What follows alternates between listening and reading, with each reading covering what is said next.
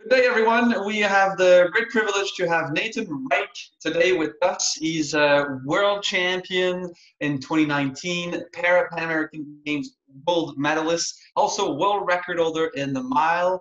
25 years old, just looking as sharp as ever. How are Yeah, you doing in yeah. quarantine, Nathan?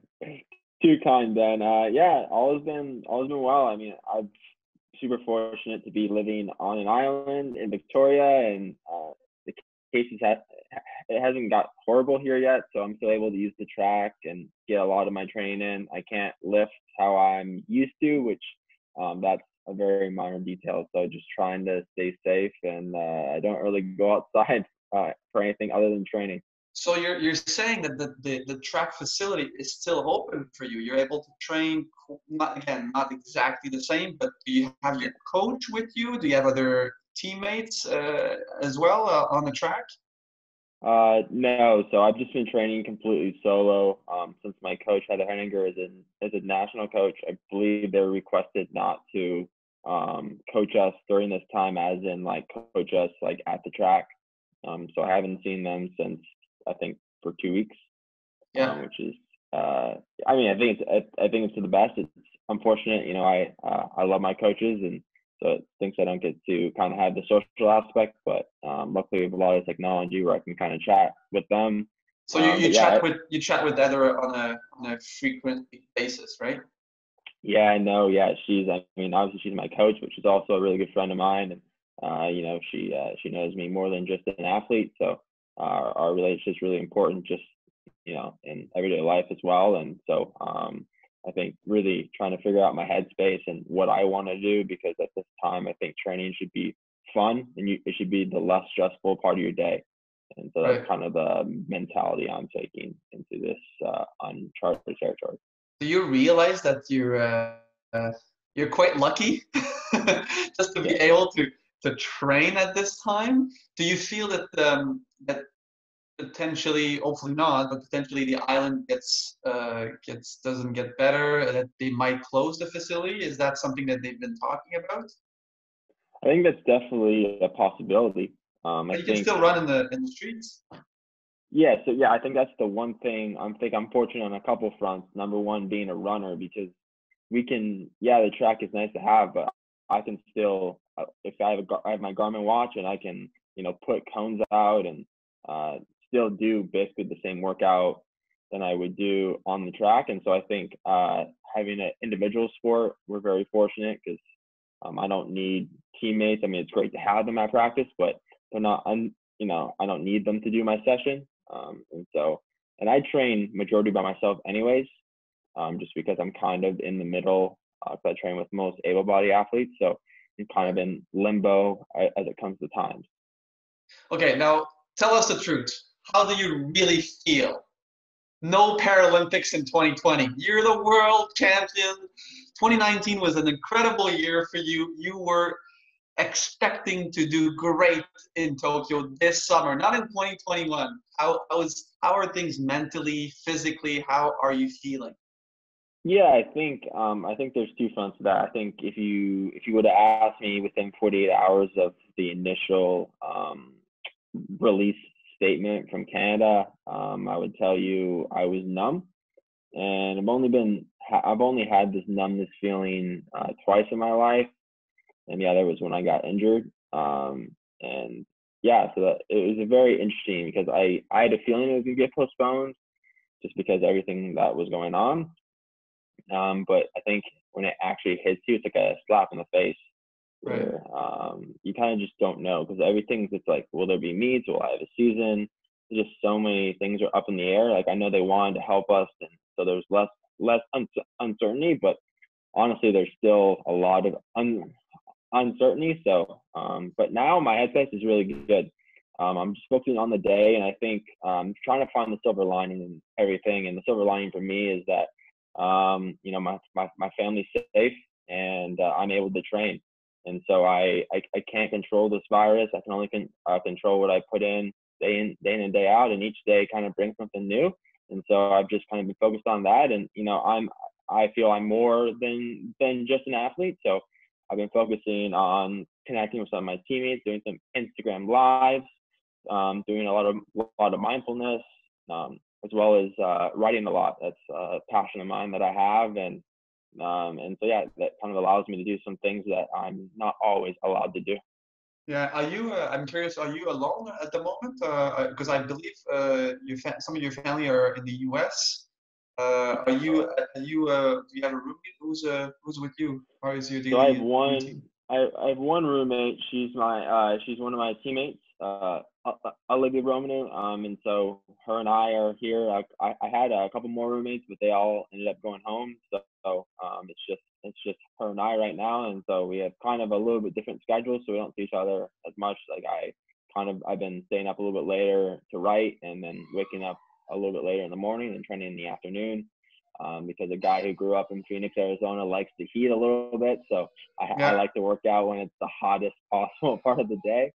But yeah, I think it's, I've been spending a lot of time just kind of, in my own head. I think uh, I kind of process things a little bit slower. And so I kind of think that time alone is really important, because I think the most important conversations you have is with yourself, because, um, you know, you can't mute that. So I yeah. think being okay with what's going on was kind of that first hurdle to get over.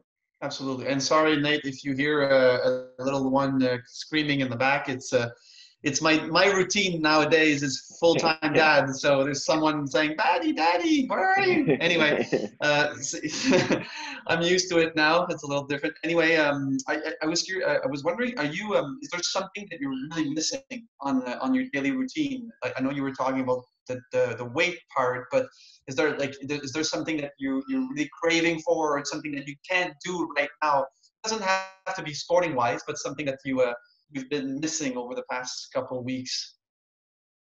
Yeah, I think anyone who knows me well knows that I think I'm a little bit funny sometimes at the track, and so I miss taking jabs at my teammates and them Right. taking jabs at me, and and I miss just like being able to talk to my coaches. They're like I said, they're an important part of my training, but the personal growth that I've had over the last 18 months, they've been a huge part of that, and been helping arms the entire way, and so I think I just miss those relationships.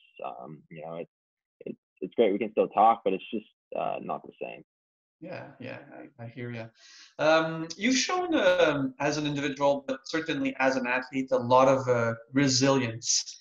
And I was curious to hear from you if you could relate a story with resilience in your sporting journey. If you had anything to share with or any tips for our audience. Yeah, I think the one that most comes to mind is I had just finished my college career, and I was very disappointed with the way it had turned out. I thought there was more in the sport for me than finishing dead last in the conference final as a senior, and I was kind of spiteful, to be fully honest with you. And I knew there was more. I had faith that there was more in this sport for me, and I think my why had started to evolve, not just to be the best, but to make a difference, in people or individuals who had injuries similar to me. And I just wanted to connect with those people. And I never thought the Paralympics would be a route.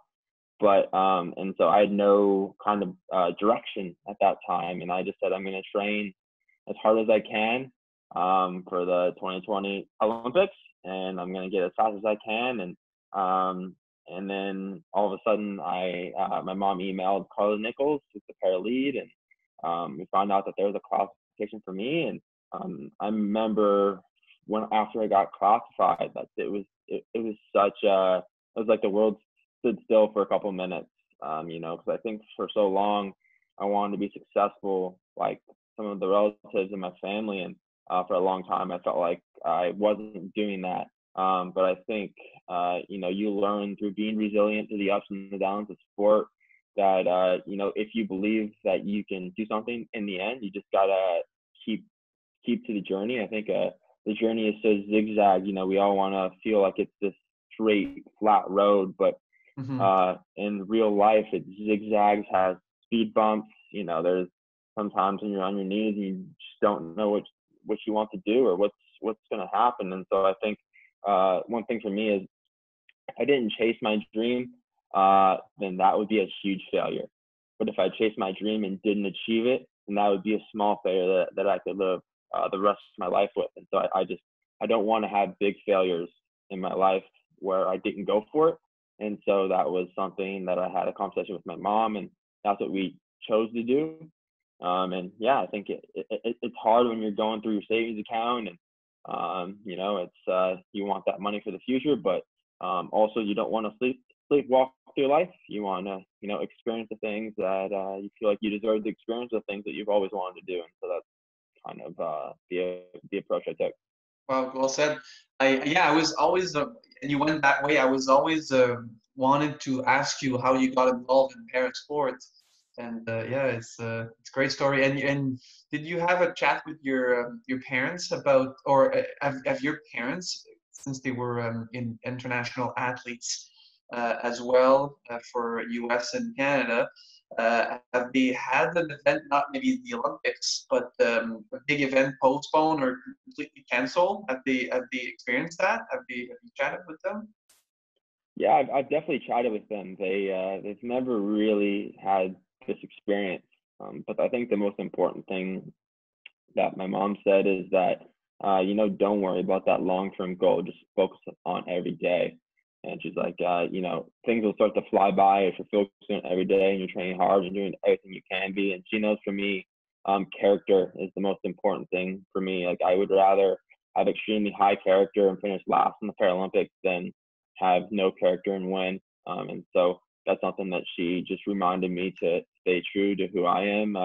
You know, this sport doesn't define who I am, and you know, I'm more than just an athlete. And so that, I think she just reminded me that, and that there's a lot of things I can still do. I can still write. I can still connect with all my teammates. I can do all these Instagram lives, and I love to interview people. And so that's something I'm very amateur at, and something that I want to learn more about. And so I kind of just throw myself into it. Is usually how I go. And I think I've been having fun. And you know, I have such great teammates with Marissa Paps and Renee and Greg and so many others. And so I think if it wasn't for them keeping me laughing, but also keeping our head above water, because I think so many people have been negative about this, but I think at some point the Paralympics are going to happen, and we need to ask that question: what's next? What do I need to do that's safe to you know, get me to that high performance fitness that I want to be, you know, in the summer of 2021. Because at the end of the day, like, still one of my goals is to win gold, and you know, represent my country proud. So that's you know, that's still something that's driving me every day. Wow, great. Okay, are you available to do a quick trivia with us? Of course. Yeah, it's not gonna be easy. I'll admit. Okay, You always have the hard questions, yeah, so I went hard on you. I figured. There's one that I think you're gonna. It's more like an education, so not only for you but for everyone watching on social. Okay, so first question: um, which which Canadian has won the most Paralympic medals in para athletics? And if you do know, how many medals? Ooh, there's no way. I'm gonna guess it was probably a swimmer. No, So I'm talking para athletics. So your sport. para athletics. I want to say Brent Lakatos. I'm not sure how many medals. Well, you know what? It's probably right on the men's side, Okay. but I'm actually not 100% sure. However, the answer is Chantal Petitclerc uh, with 21 Paralympic medals in 5 Paralympics. And she is also the athlete who has won the most medal by any female in para athletics in the world, with 21, which 14 of them were gold. Okay, it's not easy, but it's just more like an education piece. Second question. These, by the way, I had no clue what the answer were. Okay? What year was the para athletics program extend beyond just athletes with spinal cord injury? What Paralympic games? So the first Paralympics were in 1960 in Rome. And the question is, so an athlete such as you, when was he or she was they available for the Paralympics?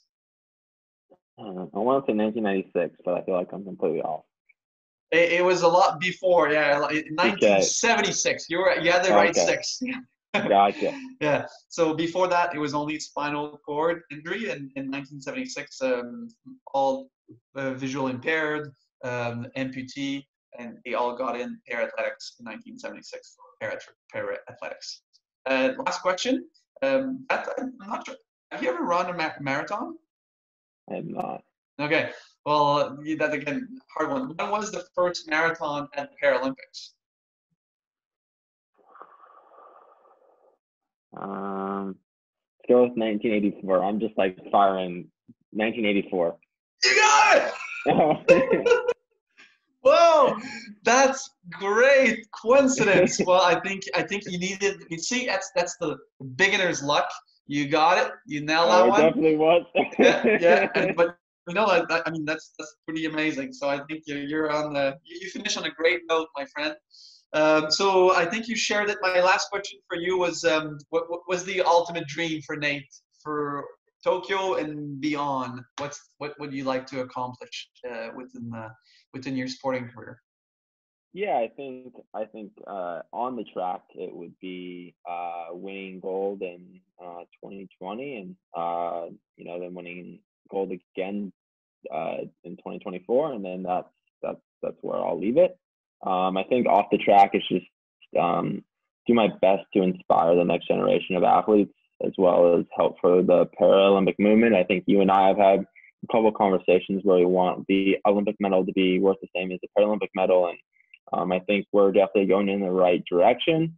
But I still think we have some work to do, and I think I always the motivation for me has always been if I had a son or a daughter, or if one of my siblings got injured, I want them to have opportunities that were better than I have today, and I have some pretty amazing opportunities. And so I think the generation before us did so much for me and all of my teammates, and if I wasn't trying to do the same thing they did for me, then really what am I doing? And so that's always been my inspiration, and my siblings, as I mentioned, were probably my number one motivator throughout my career, and so that's probably what I would go with. Well, we wish you all the best. And I like to hear that you mentioned Paris 2024. That makes me excited. We wish you all the best, and on behalf of the Canadian Paralympic Committee, we thank you, and we want you to stay safe and well. And we will be there in 2021 and beyond to cheer and support, and hopefully be there to offer what you need to succeed. All the best, Nate. Thanks for your time. Thank you so much for your time, Ben. I really appreciate it. Bye-bye.